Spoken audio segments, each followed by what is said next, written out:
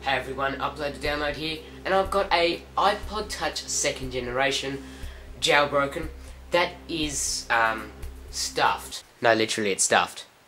It's broken. It's completely fried. Anyways, what we're gonna do is fix it using iTunes. Now, it frets me and really annoys me that half the people that own one of these don't actually know how to do it. More than half, actually. It's probably all of them, except the geeks.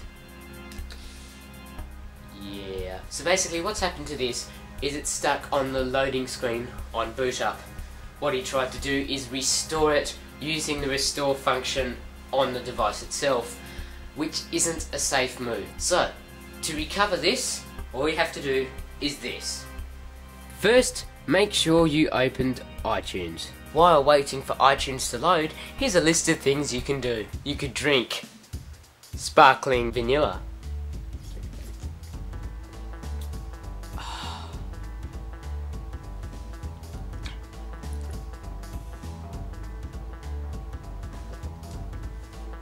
Don't talk to me when I got this.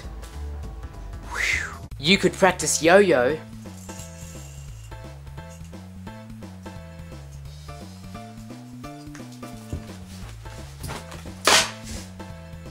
You could look for your box of old technology. My Palm Trio! You could try and play the Neo double game system. Or we could play Yu-Gi-Oh! No! Once you finally manage to get iTunes to open up, next you want to plug in your iPod into your computer using the 30-pin connector that came with your iPod. Once it's plugged in, you want to hold down the sleep button at the top and the home button together.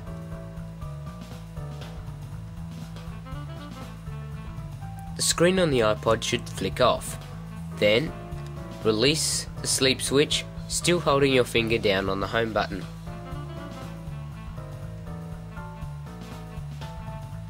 After about 20 seconds, you may release your hold on the home button. Your computer should come up with a message telling you that it's detected your iPod in recovery state mode. Once the driver software is installed, iTunes will now detect your iPod and say it's in recovery mode. Click OK and click Restore. It will contact the update server and allow you to restore an update. Most of the time it will offer just to restore, but if there is an update available, it will allow you to update it. Once it's downloaded the update, it should start extracting software. Then, it will start the restore process. Your iPod screen should light up. If it lights up with a white screen, you're probably using Windows, right? Yeah. This means that your iPod's locked up and Windows isn't going to be able to fix it. You're going to need a Mac to fix this iPod. Anyways, if restore goes to plan, the Apple symbol should come up with the restoring bar appearing on the screen. Once the bar starts moving, you're gonna be in for a little bit of a wait, so just sit back and relax, go browse the web or something.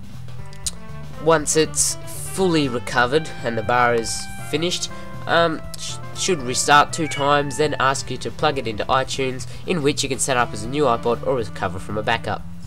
Well, there we have it. The iPod Touch is now completely restored. Here's the default background. There we go. And if we just unlock it, there's the home screen. Anyways, so, I hope you enjoyed this video. Please comment, rate, subscribe, and tell me if you've have had any problems with recovering yours. This has been Upload to Download. Catch you later.